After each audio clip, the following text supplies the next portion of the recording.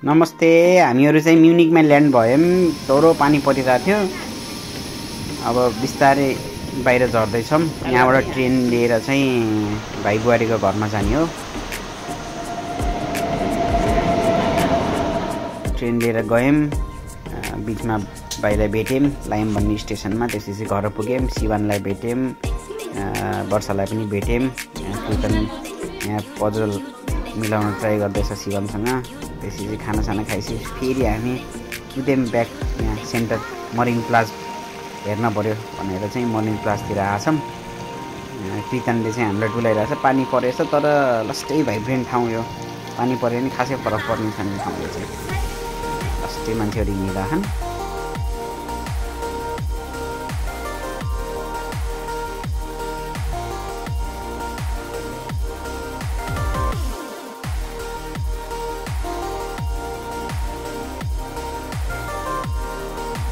Video ए हामी चाहिँ यहाँ सिसान बानियालाई घुमाएको मान्छे हो है। वर्ल्ड फेमस मान्छे हो। हामी एकदम हाई प्रायोरिटीमा चाहिँ म्युनिक घुम्दैछौँ।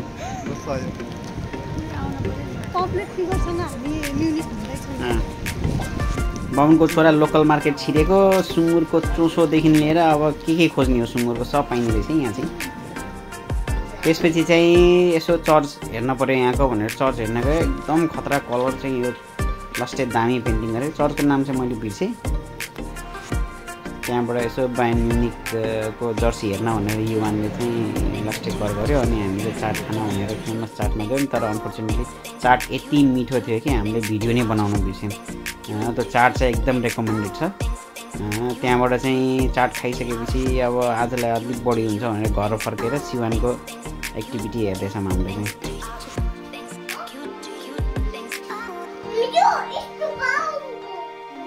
के हो बाउम भनेको चाहिँ के हो?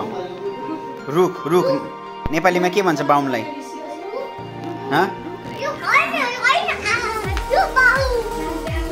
यो बाउम हो। यस, त्यो पनि बाउम हो नि। त्यो चरा बसेको पनि बाउम हो नि त होइन?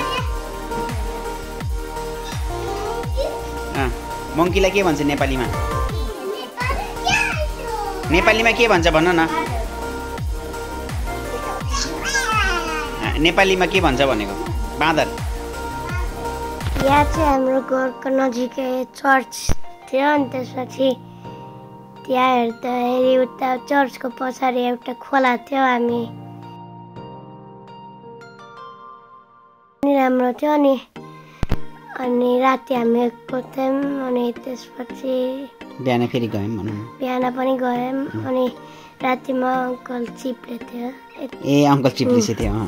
अनि त्यसपछि यहाँ पानी देख्दाखेरि एकदमै फ्रेस जस्तो देखिन्छ पानी त। अनि मजा लाग्थ्यो जर्मनी मलाई त एकदमै पानी देख्दा। यस, कति रमाइलो पानी थियो होइन? घरको पछाडि हामी बसेको घर त्यो व्हाइट कलरको। अनि यहाँबाट पानी चाहिँ माउन्टेनबाट आएको पानी यता गएछ। त्यसपछि हामी मर्निङ वाक निक्लेको युवानसँग होइन। अनि यो चाहिँ यहाँको बियर खाने ठाउँ बियर गार्डन भन्छ। एकदम 1300 ताकाको हो।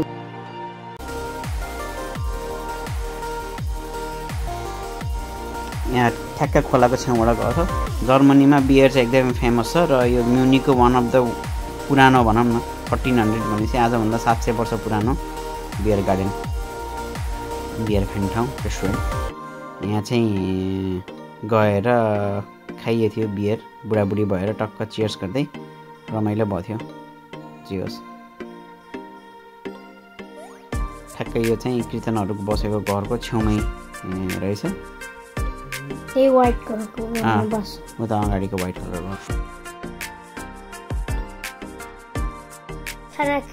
अब हामी स्ट्यान्डबर्ग लेकमा के खोजेछ युवान? यता हेर त बाबालाई। के हो त?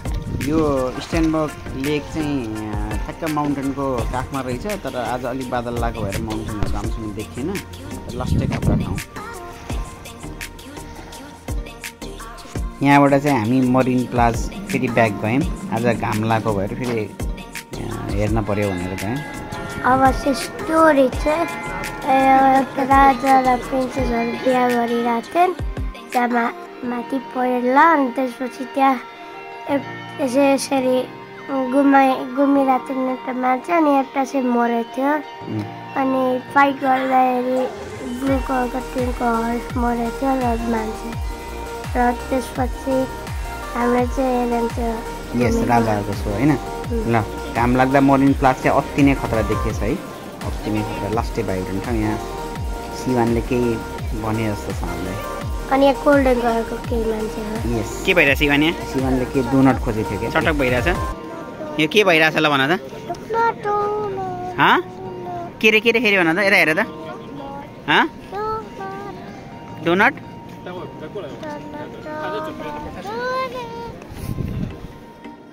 डोनटको पनि कहानी छ अहिले यहाँ रिपिट नगरौँ त्यसपछि हामी हिँड्दै यो राजदरबार एउटा दरबार हेर्दै त यो चाहिँ हामी के भन्छ सर्फिङ आर्टिफिसियल सर्फिङ गरेको ठाउँ हेर्न जाँदैछौँ तर बिचमा यो गार्डन एकदम दामी गार्डनहरू त्यसको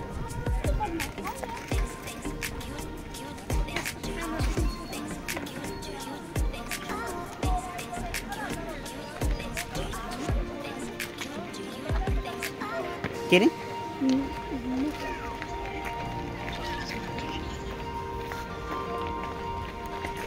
के छ त मामा हजुरको अरू हालखबर सुन्नु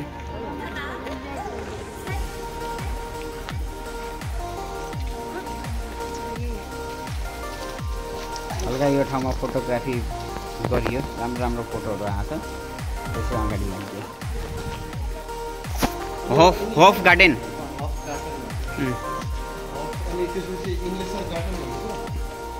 युरोपको सिटीभित्र सबैभन्दा ठुलो गार्डन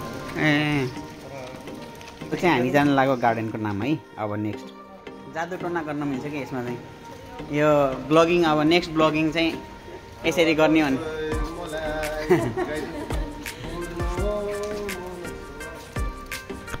अब चाहिँ यहाँ चाहिँ सर्फिङ एकदमै राम्रोसित गरे मान्छेहरूले अनि मान्छेहरू पनि खसेन एउटा त्यति भएन मान्छेहरू के यस्तो बिहान लगाएको यस्तो एक्सपिरियन्स थियो